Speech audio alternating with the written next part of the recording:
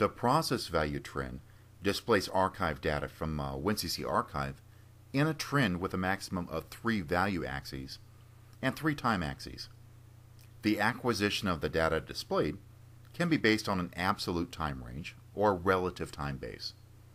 Each pin or trend can be customized with various colors. Next, we will demonstrate creating a process value trend using the trends and alarms.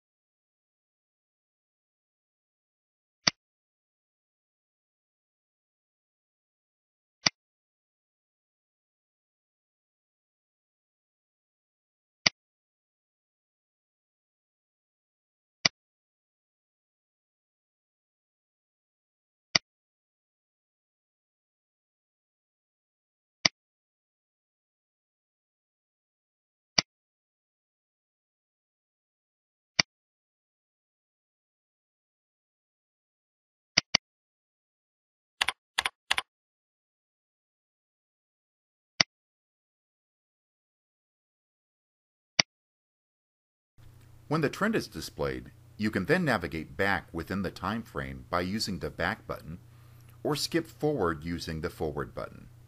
You can also zoom left and right using the corresponding zoom buttons. The home button restores the original view of the trend.